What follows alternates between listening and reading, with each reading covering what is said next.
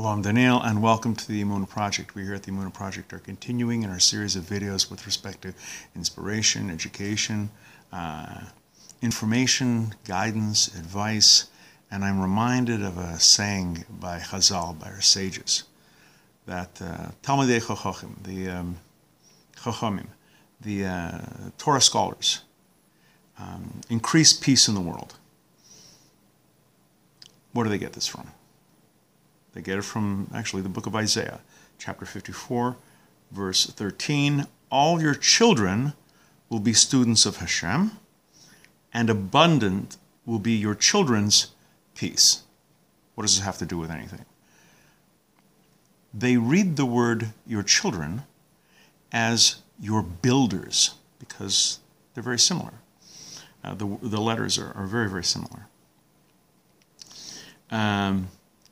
It implies that these children, these students of the Torah, will help build a better world, and they will increase the peace. How are they going to do this? Well, they go door to door, settling arguments, marriage counseling. What's happening here?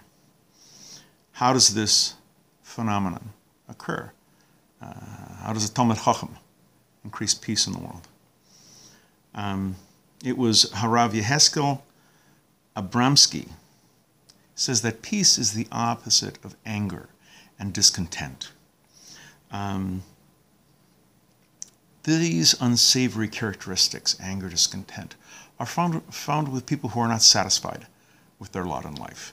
They're angry, they're bitter, they're envious, they feel they've been cheated, that they're not getting what they deserve in life, what's coming to them. Very, very unhappy people. The Talmid Chacham, on the other hand, the Torah scholar, is generally quite happy with his existence. He's satisfied with what he has. His learning Torah, his living a life of Torah. This is the pleasure and the satisfaction that he receives not only from studying Torah, but as a result of learning the things that he is studying in the Torah. Studying Torah to him is more valuable than winning a lottery. It's the Ramchal says being in the divine presence is the greatest joy and pleasure of all the joy and pleasures of the world. And by going into the Torah, by studying or learning, by learning, you're getting a little glimpse, a little insight, a tiny speck of the presence of God.